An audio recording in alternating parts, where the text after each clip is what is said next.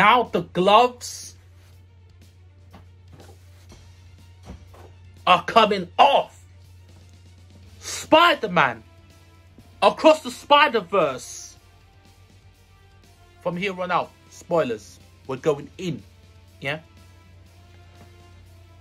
Movie is a 10 out of 10. Absolutely incredible. This movie shows to me they planned this from the first Spider-Man movie. For the first Spider-Man movie, this script must have been already written, because you cannot thread the needle so well. There was no retconning from the original Spider-Man into Spider-Verse. There was no retconning. The movie is a continuation of that movie. Miles Morales' place in the story is key for a reason. They say that in this movie, Spot reveals to him that he is the original anomaly. He's not supposed to be Spider-Man. Spider-Man died because of him. When he got bit by the spider, that spider was not even from this timeline. It's from another timeline. And the reason that that spider was there in the first place is originally because of Spider-Man, Miles Morales. He hit a scientist, Spot, Jonathan Ohm, with a bagel or something like that, and it caused him to knock something over and just make a mistake, and it caused like a accident in his laboratory where he was basically trying to mess about with portals and open dimensions and stuff like that, and he got turned into Spot, a man that is an interdimensional being who basically can open portals into different realms and different realities, right? Jonathan Ohm. So essentially, he was created by Spider-Man, and he was in a different timeline, multiverse, and in that multiverse, he just happened to bring a spider on accident with him into this Spider-Verse, the one with Miles Morales. And that spider from Earth 42 bit Miles Morales. So that spider was not meant to be in this multiverse with Miles Morales. He was never supposed to get bit. He was never supposed to become Spider-Man. And that's why Spider-Man, for Miles Morales' universe, died. He's the whole reason that there is the Spider-Verse is in chaos. It's because of Miles Morales. The original Earth that is supposed to have a Spider-Man doesn't have a Spider-Man, because the spider that was supposed to bite whoever's supposed to become Spider-Man, whether that was Peter Parker, whether that was Miles Morales, whether it was Ben Reilly, whether it was a Penny Parker, whoever it was that was supposed to be. It could have even been Jefferson Davis. It could have been anybody, yeah, who was supposed to become Spider-Man in Earth 42. Didn't happen. There was no Spider-Man in that universe. The only universe without a Spider-Man, because of Jonathan Ohm, Spot. When he travelled to that Earth 42, he accidentally took along with him, like when he was opening his portals, the Spot portals, and as that spider came through with him and bit Miles Morales. And that is the source of all the chaos. And then you've got this guy, Miguel O'Hara, Spider-Man 2099, and his universe got wiped out. Essentially, well, the universe, because his family died, got tragedy, the same way every single Spider-Man's family gets tragedy with either Aunt May or Uncle Ben, or with their father, or with just a family member, the father, it's up anybody. Yeah, if that is the common thread through every single Spider-Verse, is they have to have tragedy, you know, to create the loop of without, and what is it? With power comes great responsibility, yeah? And the tragedy that facilitates the motivation for Spider-Man. You go against the odds, no matter how bleak the odds are, you carve your own path. Incredible. Incredible. And you just can't see that coming. But then you also got the story when you see Miles' interaction with his mum, Rio. And she knows that and they started to, because he's trying to balance his life as Miles and Spider-Man and be a son and try to do his studying and all this type of stuff. And, you know, Gwen Stacy, you know, his bae before anyone else. She's not even in this reality. She's in another reality. She's the woman that he loves. She's not even here. She's not even in this reality, and they can't be together because they're from different multiverses, you know. So that really messes with him, right? But he's still trying to keep it together and be the Spider-Man, the only Spider-Man of his timeline, of his multiverse, right? And they even put Gwen Stacy's story in the beginning, and her story was really good. They actually showed Gwen Stacy's story with her dad, Christopher Stacy, I think it was. I think it was something like that. Like, yeah, so I think the dad's name was like Christopher Stacy or something like that, right? And no. Let's say it right. If we're gonna say things, we've got to say them right. We'll come back to that. George Stacy, right? And that showed her relationship with her dad, right? Because in the beginning, right, his brother, I think it's his brother. Her uncle dies, and basically, it looks like their Uncle Ben, yeah, essentially the Ben Stacy or the Peter Stacy of that timeline dies because of Gwen, right? But it's not. But that's what it looks like from the perspective of George Stacy, right? And he blames her, the Spider Woman of that universe. He doesn't know it's Gwen. And she can't tell him that she's Spider-Gwen, but she's also always up against her dad, who's a police officer that has it in for her, because it's personal, because he blames the Spider-Woman for the death of his brother.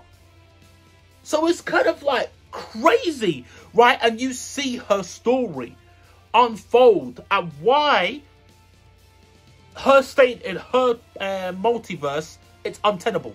It's untenable because she's the criminal. She's not the criminal, but everyone sees her as paints her as the villain of her multiverse. Her dad hates her because, not that he knows it's her, but he hates Spider-Gwen.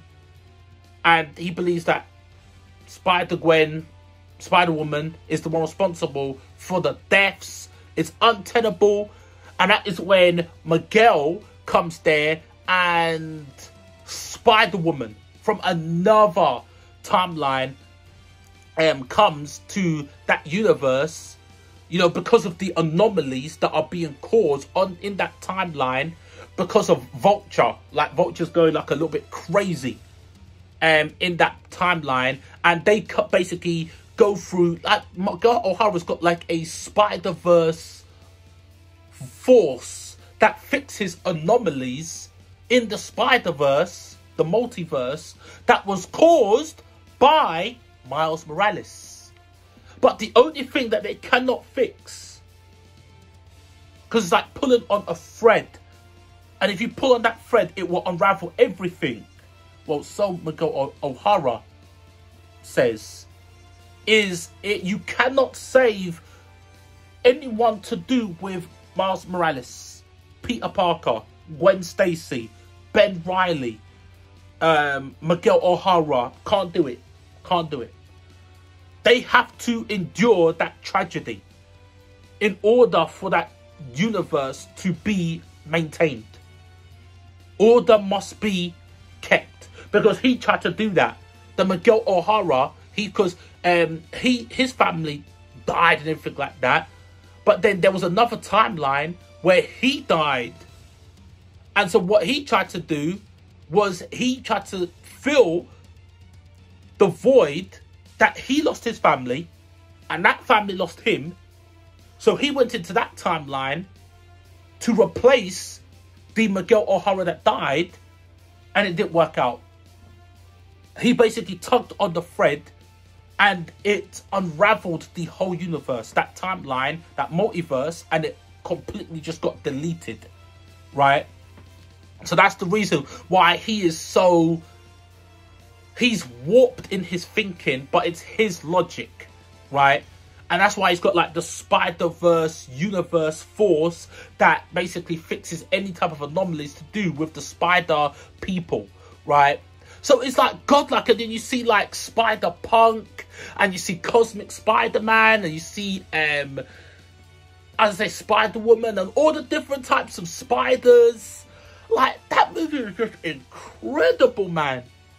Like, I'm puzzled. I'm puzzled. I'm a little perplexed because I wasn't expecting it. I wasn't expecting the movie to be as good as it was. The writing, the characterization, the relationships, the music, the visuals. Like, I think to myself, how do they make movies this good? How is it possible that the movies these days are just so not good, but then they show that they can do good films? Because you see something like Spider-Man Across the Spider-Verse. So you're like, so Hollywood is proving you can actually do incredible stories, incredible movies, incredible visuals. You can do it. So why can't you do it? It's just like in gaming. Why has Sony figured it out? Good story, good graphics, good characters, nice world, a lot to do, mind blown. Why have they figured it out? Take as long as you need, but everyone else can't figure that out. A movie. Just make a good movie. That's it. Good story, good characters, interesting protagonist, cool protagonist, powerful, interesting, multifaceted antagonist, which the main antagonist is Spot and Miguel O'Hara, Spider-Man 2099. Because Spot starts off like a goofy goofball, bro. But he just gets so consumed in his anger for Spider-Man, Miles Morales. And he's like, you know what? I can't beat you. So what I will do is I'm going to go across the multiple verses. He's going to be basically like the one. And then just create all the type of anomalies that created him in every single universe that will just keep on increasing his strength in a multiplicative, not additive, multiplicative calculation, which will make him an absolute time traveler, where he can just dimensional traveler, where he can basically be everywhere, anywhere at once. And he says to Spider-Man Miles Morales, I am going to destroy your life. I'm going to give to you what you gave to me, which was everything and nothing. I'm going to take from you like you've taken from me. You took my life away from you, I'm going to take your life away from you too. And that's when he goes to try to target Miles' family and kill off his dad so that he can feel the loss. That's the way he's going to beat Spider-Man. But then Miguel O'Hara tells Spider-Man after he comes to like the Spider verse force that Miguel O'Hara's created in like the Spider Realm or whatever it's called, and he tells him you can't do that. You can't save your dad. If you save your dad, you literally will unravel everything we've built up. Everything in every single spider hero in every single universe, multiverse, Spider-Verse, it will all unravel. You pull the thread because you are the anomaly. Because essentially there is a Spider-Man basically from India, right? And Miles Morales is in that timeline, multiverse, and he saves the dad of, I think it's his father-in-law that he saves. And he was not meant to save that guy. He was not meant to, Miles was not meant to save him. Gwen even stopped him to save him and stop him from pulling the thread that will unravel everything. And when he did that, he essentially has caused another anomaly in the Spider-Verse. And he says, there's another anomaly that is going to happen. And that is with, to fix the timeline, your dad, Miles Morales, is going to die. Miles Morales is like, I'm not having that. And he says, sorry, that's how it has to be. You could either save your dad, or you could save everyone. And Miles like, I could do both. Why can't I do both? We're Spider-Man. We're supposed to defy the odds. Right? And Miguel O'Hara is just not having it. At all. And that's when Spider-Man and Miles Morales breaks out with his Venom Blast. And that's when you have like all the Spider-Men in the whole Spider Force universe, right? That are in that, you know, Miguel O'Hara's Spider Force syndicate, whatever it is. And they are just chasing Spider-Man throughout that city. And it is incredible. That chase with all the Spider-Men against Miles Morales. The visuals, bro. And they show everything. They show bits from Tobey Maguire's Spider-Man. They show things from Spider-Man Lego. They show things with Penny Parker's storyline. They show things with Andrew Garfield's Spider-Man. They show things with Tom Holland's Spider-Man.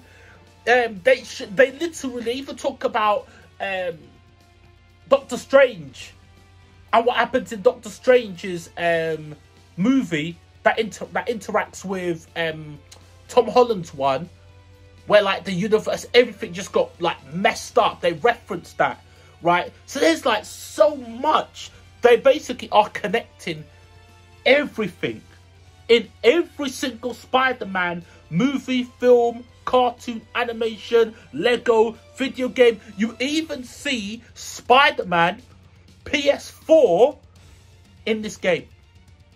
You see, what's his name again? There was this guy, I can't remember his name. I think it's something Glover. I can't remember his name. Donald? I think it's Donald Glover? Or something like that, right? Because he was the Prowler, but not becoming the Prowler in Tom Holland's Spider-Man. But he becomes the Prowler, and he is in this movie, right? But they've captured him in Miguel's timeline. These are some of the prisoners that got into different realities, and we've just captured them and handed them here because they could cause anomalies if they were to like get out and stuff like that. And you just see so much stuff that connects everything. The video games, the other movies, the cartoons, the animation, the 3D movies, as I said, the Legos. It's just phenomenal, bro. Like the people that made this movie, as I said before, they care so much about everything. What a movie. What a movie, man. And then even in the ending, when Miles manages to get past all of the spider people, and he says, I'm going back to my home, right? And he goes into like the time machine, or the dimensional machine that will take you back to your own timeline. It doesn't send Miles Morales back to his timeline. It sends him back to Earth 42. The Earth that got completely changed because of him. The Earth that has no Spider-Man. Because the spider that was supposed to bite whoever was going to be the Spider-Man of Earth 42, nobody ever knows who that Spider-Man was going to be. Whether it was Miles Morales, or whether it was Peter Parker, whoever it was going to be. Nobody's going to know. It could have been the Mary Jane of that world, who for all we know. We don't know. Could have been anyone. We'll never know. Because that spider was taken to Miles Morales' multiverse timeline, and it bit Miles Morales. Miles Morales got sent to Earth 42. And the music, the visual, everything was just, you knew something was wrong. You knew something weird was going on. The music, the vibe was just eerie. Even everybody in the cinema, even those goofy little shits in the back, were silent. That quiet, you could hear a pin drop for about 20 minutes from when Miles Morales got back to that timeline. You literally could hear a pin drop in that cinema. It was crazy, right? I even forgot I was in the cinema. I was so into it, man. Like, what is going on? And then you see, like, the dad is dead. In this timeline, Miles' dad is dead. It's the wife and the Prowler, but then it turns out that the Prowler's not even the Prowler. In this timeline, Earth 42, Miles Morales is the Prowler. And he looks totally different, right? And what was funny, what I found funny, right, was when everybody saw what Miles looked like, everybody, like, you heard everybody in cinema go, ugh. Like, nobody liked the way Miles looked when he was the Prowler, right? He had, like, braids, he had, like, studs in his ears, his face, he looked like, he had a horrible look on his face, like a look of just, he's not a good dude. Like, he's just, like, he's killed, essentially. He had the sinister, ominous look in his eye that it was crazy. That it was united in the whole cinema. You pretty much had everyone go, ugh. It's a weird reaction to have, because he doesn't look ugly. It's just Miles emanates a very nice, inviting, warm, cool demeanor that we have built up from the beginning of the movie, where you see his interaction with his dad. He's just trying to do the right thing as Spider-Man, and in his personal life, and by Gwen Stacy, and just by everybody. And then you see this guy who looks like Miles, but even the way he's holds himself, it's not Miles. It's not him. It's not Miles. Looks like him. It's the Miles of this universe, the Prowler. But, you know, and yeah, that was just like, oh wow. But it was also like surprising as well. So it was but it was also like, wow, what the hell is happening? And then Gwen Stacy rebels against Miguel O'Hara, and then she comes to this and then she finds Miles Morales, because she goes to Miles Morales' universe, and she's Miles isn't there, and then she realizes he has gone to Earth 42. That place didn't take him back to his one. It went back to the spider that was supposed to be in Earth 42. And the Spider-Man that's not there because of Miles, the original Anomaly, he's gone there. So she goes and she gets like the original crew from the first Spider-Man, which is Spider-Ham, Spider-Noir, Penny Parker, Spider-Woman, and her, and I think that's it. There might be more. I did watch the. I've only watched the film once, and that was about 4 hours ago that I watched it. Right, because it's 10 a.m. here, 10 p.m. Right, the 2nd of June, 2023, and the film finished for me at 10 minutes past 6. Right, yeah, 10 minutes past 6 here. Right. So, I finished watching that movie about 4 hours ago. Pretty much 4 hours almost to the dot, right? Well, and 3 minutes, right? So, but yeah, as I say, amazing movie. I definitely recommend you go watch the movie. Well, you probably watch it if you're watching this spoiler review. So what do you guys think of that Spider-Man Into Spider-Verse? What are your thoughts? Are you going to watch the next Spider-Man movie?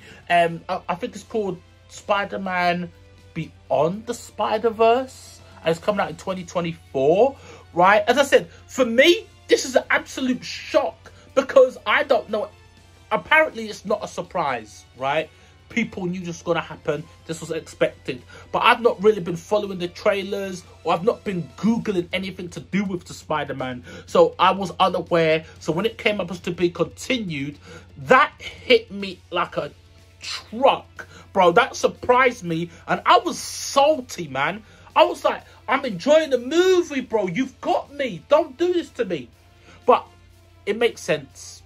Because no movie can keep on climbing and climbing and climbing and climbing and climbing for like 2 hours. Over 2 hours, if it was over 2 hours, or an hour and a half, or an hour and 40 minutes, or an hour and 50 minutes. I don't know how long the movie was. I haven't looked into it. I haven't looked into anything for this movie, by the way. Right? So, it's just... when I thought about it, yeah, it makes sense. That's the reason they were so comfortable from the beginning. There's nothing wasted. They got a story to tell. You know, it makes me think back to that movie with Zack Snyder, Justice League. That movie was 3 hours. And if you watch the Snyder Cut version compared to the first version that came out in 2017, 2018, something like that, same movie, not even the same movie though. I would give the original Justice League like a 6 out of 10. I would give the Snyder Cut version a 9 out of 10. Not even the same. And there was so much in that movie. So it just goes to show that directors, if given free reign, they got a lot they want to talk about. They got a lot that they want. They got a story to tell, bro. Right? So now I look at it. Okay. They were given free reign and they've come up with a good story. And the story is good. And every single character is interesting. And there's no waste. So, yeah. That's my review for Spider-Man Across the Spider-Verse. I would say, as I said before, 10 out of 10 movie. Best Spider-Man movie ever. Free. Like, there's no question in my mind. And, yeah. Let me know your thoughts. What do you think of Spider-Man Into the Spider-Verse? As you can see, we even brought in Gwen Stacy to assist us in this review. And yeah, feels good. Feels real good. And yeah, Warriors. Until my next video, take care. Stay blessed. Thanks for watching. Yeah, share, like, click the bell icon, subscribe so you know so you get notifications when my video goes live and stuff like that. And yeah, I'll catch you in the next one. Laters.